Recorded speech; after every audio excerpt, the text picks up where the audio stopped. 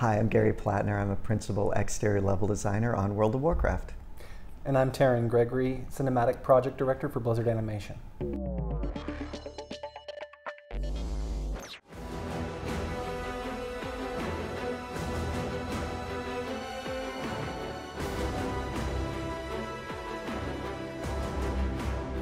Oh yeah, I mean, exciting. It was very exciting. From the moment that Warbringer's cinematic went live in game, we knew.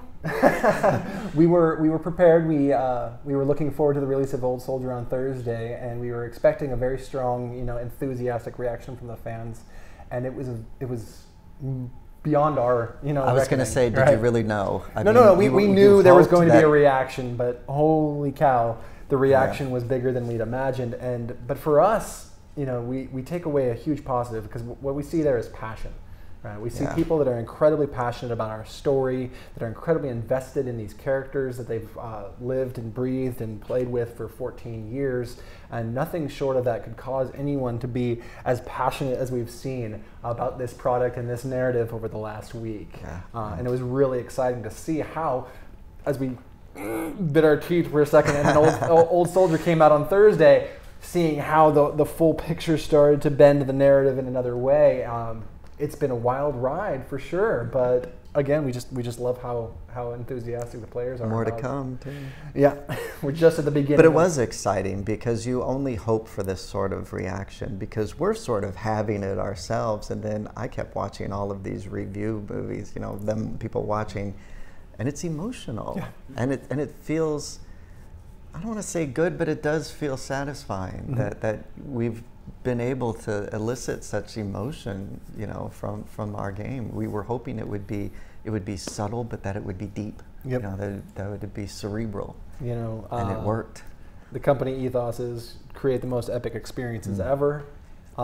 Blizzard Animation, we want to make you feel something, because feeling is the basis of all storytelling, and that's going to include a wide gamut of emotions. From love to outrage to anger to catharsis, relief, elation, everything's on the table. And in fact, when you're carving a narrative, it is so important to have the peaks and valleys, because without the valleys, the peaks are never as high, and without the peaks, the valleys are never as low.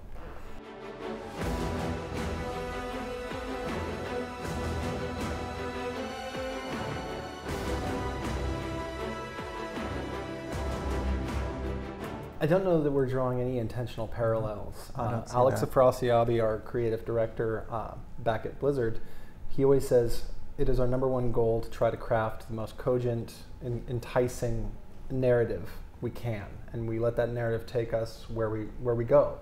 As we write it, even though we're ahead of the game, right? We want the narrative to be unencumbered by, well, we can't do X or Y. No. At that point, you're not making the best story you can make. Just to take a moment of reflection upon the history of the Horde, right? Like in this expansion, we're going deep into the conflict of Alliance versus Horde, all that they mean to come to blows together after all the terrible things that one faction has done to the other, and vice versa, throughout all of their history. And that's all of their history, not just World of Warcraft's history, right? For the most part, people are very familiar with World of Warcraft's history in terms of the conflict between the Alliance and the Horde. But this is laundry going back to Warcraft 3, Warcraft 2, Warcraft 1. And throughout that course, I think I heard someone say there's been 6 war chiefs. There's been 6 war chiefs throughout the course of the Horde. And so to say, well, this one time with Garrosh, it's like, actually, it's something that's happened to the Horde a lot, and I think it's very telling, actually, that the history of its people, I think, is mired in conflict and mired in what is our identity, what are we trying to do on this world, how do we survive? And I think that's going to be very much ground for how we continue to tell the story.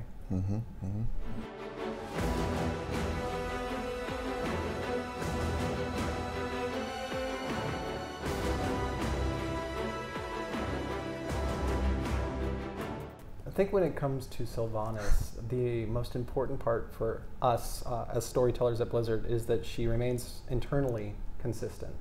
Whatever character that is, what has come before, what was her experience, what created her, what forged her in the fires of whatever made her what she is. And from where I stand, looking upon what we're trying to create, we're doing our best to stay true to that. You know, making her character internally consistent. Because much like the narrative, as far as like, are we worried about this being duplicitous or that? If we were doing anything other than staying true to Sylvanas' own heart, own motivations, we'd be doing her actually a disservice, especially if it was in the motivation of exterior goals. That's just the way I feel about that. Yeah, I agree with that. We're just illustrating a narrative that was there, that was already part of her, and we're just sort of revealing that. And I, for one, am thankful actually that there's such a connection that people have been feeling to her and to most of the characters and to the cinematics especially. Yeah. We should be thankful that we were able to get that. And our cinematics are just another tool we can use for storytelling, along with creating the zones and creating our in-game cinematics, and it's just all storytelling. Yep. And it feels even online like there's a Sylvanas that half the fan base knows, and there's a Sylvanas that the other half of the fan base knows. Or that they want. But you know, I won't say that, but like, which one is the real one, right? Like, yeah, you're just getting to know. We have to just let the story be what it is. I love and it. tell the story, the best story we can. Exciting. Yeah.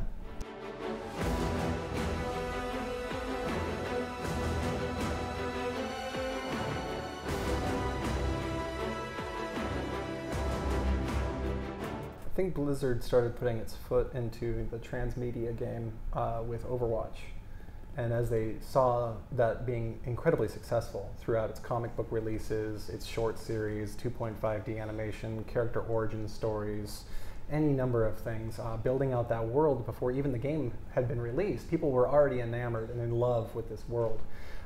Given that Blizzard Animation, creative development, and story and franchise development are one building containing the people that are working on this, of course we would take notice and want to apply the lessons learned from Overwatch to World of Warcraft. And I feel that Battle for Azeroth is really the culmination of that. I think we'd started in Legion, but Battle for Azeroth was the one that, from its seed inception of a concept, before it was ever even on a whiteboard, right? We knew this is how we wanted to approach this story. And resultingly, we always had in mind that the comics and the books and the gameplay and the in-game cinematic and the 2.5D animations all need to be very, very closely woven together, tell one cogent story, try not to put too much of the critical information outside of the more game-centric ones, instead use those mediums as more of the, for further reading, see, you know?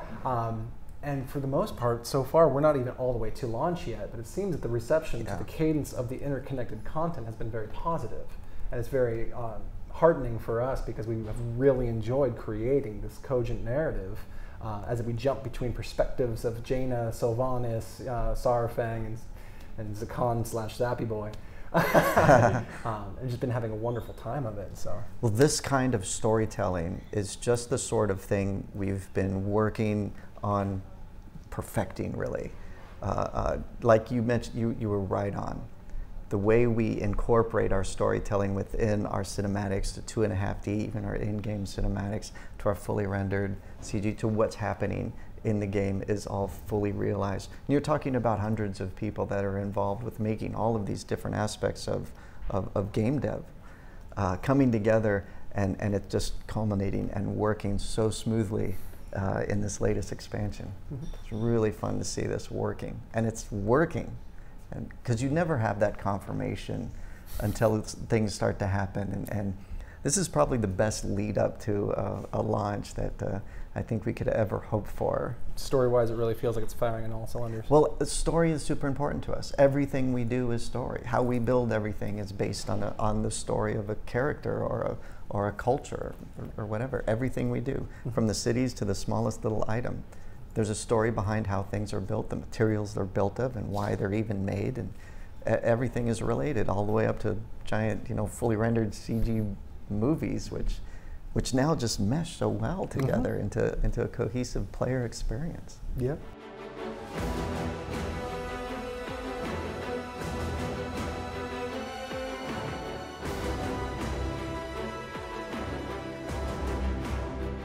Well, I'm sure Terran will talk a lot about that.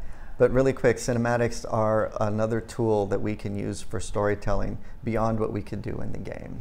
So it's a great asset to have his team and the whole creative dev team help us along with the certain moments that you can't do in the game and that you can do in cinematics, or we can do it 2.5D or whatever the medium we choose to work under. Yep. It's been a couple years now since Chris Metzen's departure from Blizzard Entertainment. A lot of us took that very hard, right? The community as well, but like for some of us that actually worked somewhat consistently, it was a big blow. But the way that internally things have rallied around and really healed ourselves with his absence has actually created some really stellar opportunities for us to tell stories a little bit differently. One thing that has shifted is in creative development. We brought on board a man named George Kirstick, and he is now our head of story and creative development, and he has created a space that he calls the writer's room, or Alex Afrasiabi lovingly referred to as the dojo, because of the reverent nature of when we're in this room, you know, this is where we treat story with utmost respect. You know, all ideas, no one's going to get torn down for doing something silly or off the wall. And it's in that room that we started really beating up the stories for the Harbinger, or the Warbringers, for the in-game cinematics, for how do we support the grand narrative of World of Warcraft through these tertiary mediums that exist outside the primary game team. And it was in there with the addition of Christy Golden, who came on board and has been working side by side with me on all of the in-game cinematics for over a year now. And we've devved pretty much every in-game story together in concert with all the feedback and support from the story room that we have. And I think that in its essence has promoted a lot of the tighter crossplay between the different mediums, because in that room is also the author who is the working editor on the comics, and they'll see they're doing that, I need to go talk to the public, you know, which you think that you've always done that, but logistically it's challenging to keep appraised of like what you were saying, when there's 100 parallel pipelines, maintaining consistency across. But this has done so much to level up this. Oh, you guys are doing that. Oh, we're going to do this too. Oh, you're doing that. We're going to do this too. And then it plays off each other, and then it starts to feel like this incredibly cogent narrative. Yeah. And I think that's one part of it that definitely contributes toward that.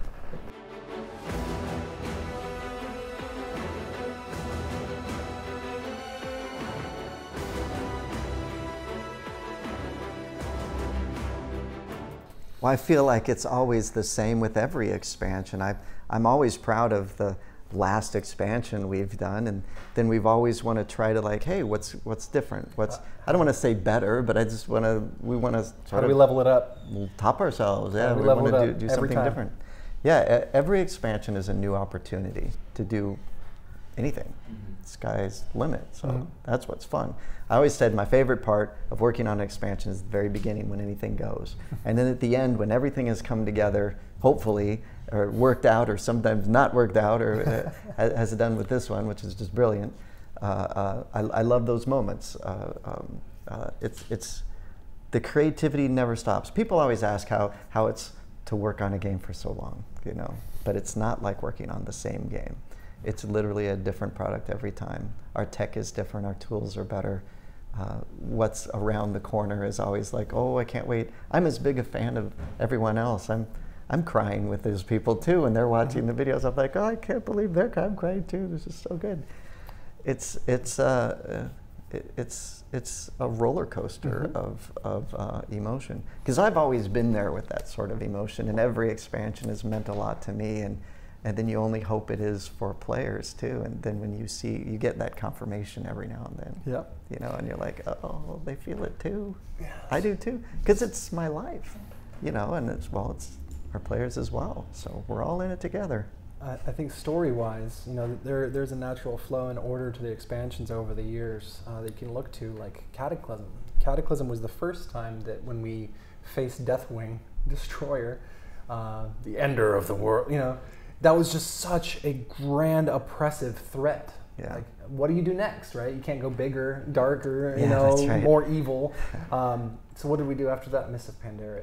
Talk about a contrast, right? Going from blackened heart of burning earth to the Chinese, countryside, and breath of fresh air, right? And then it progressively got darker, and then we arrived at Sargeras, destroyer of worlds, and we do that, like, okay, where do we go from here?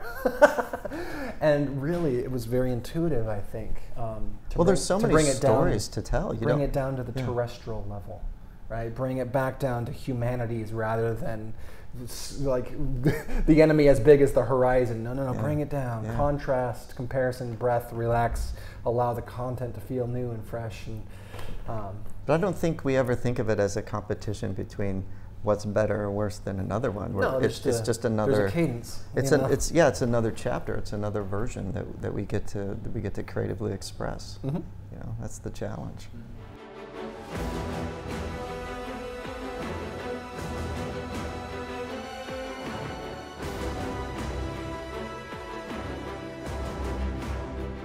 Well, we branch off how things work. There's different teams can work on different parts as it goes. But everybody still has that cohesive vision in mind.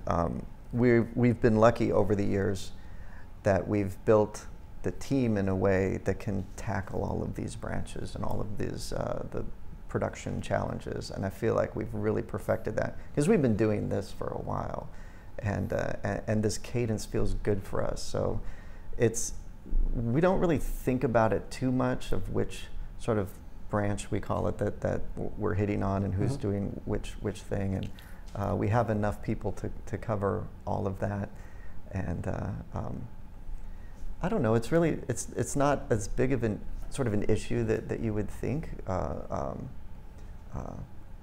don't know what else to add. It's just, I think in every expansion. And even every patch, we try, we learn, right, and we adapt every single time. And I think maybe that the patch cadence that we arrived in on Legion didn't come out of nowhere. It's not like, oh, they finally figured it. No.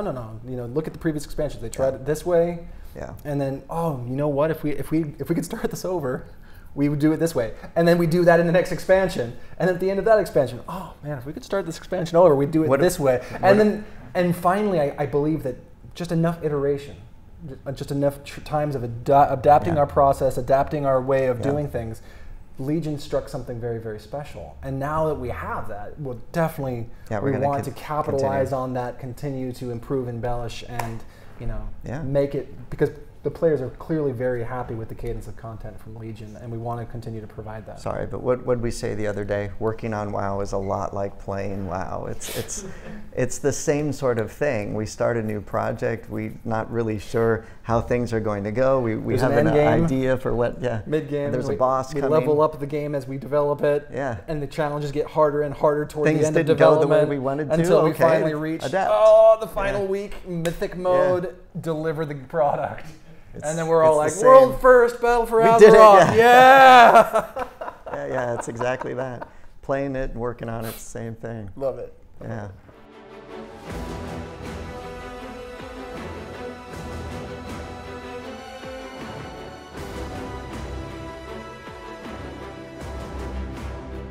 We do everything without thinking there is an end in sight. We do everything completely sustainable. We want to know what the next thing is going to be. We're always, everything we make, we think, well, that's the end, and we're doing this one thing.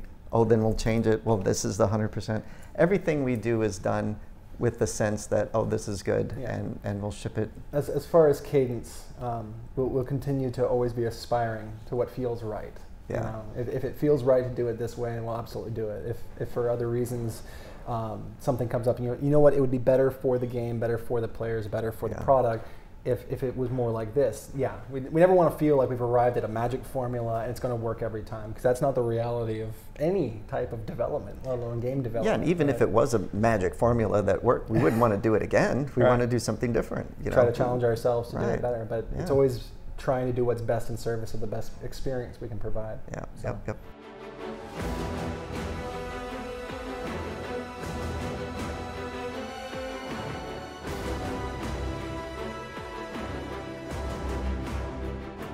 For this expansion, I love the Borealis, the Culturian city. The fidelity of that city just blows me away. I couldn't believe how good it looks, how much detail is there, and how much we can pull off in this game that's 15 years old. It's gorgeous. Well, both continents are unbelievably good. I'm super proud of it. How far you can see, how much detail there is. It's incredible. It's a thing that we were always hoping for. This sort of fidelity, this sort of look. You know, it's emotional. I think for me, it's probably the twin stories. You know, it was the most challenging and rewarding and just engaging. The fact that the Horde and Alliance for the first time are, you know, split in their intentions and arrive in two locations with two goals, with two, you know, end games by which once they reach, boom, then clash in all-out war. And it was in developing those twin stories we'd never done before in that level of extreme. And it really pushed us to try, like, oh, okay, this really has to speak to the soul of what's going on in this continent. This really has to speak to the soul of what's going on in this continent. And it gave us kind of a free pass, because in the past we've kind of had to play more middle of the ground.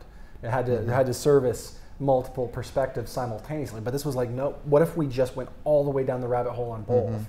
And that was hard, because you'd be working on this one, and then you have to switch gears over to this one, and you're like, whoa! But ultimately, we got to tell so much more as a result of this structure, and I found it incredibly rewarding. And I really hope that the players find the individual narratives of the Alliance and Horde compelling and play both sides, or at least peek at both sides' story, because there's a lot there.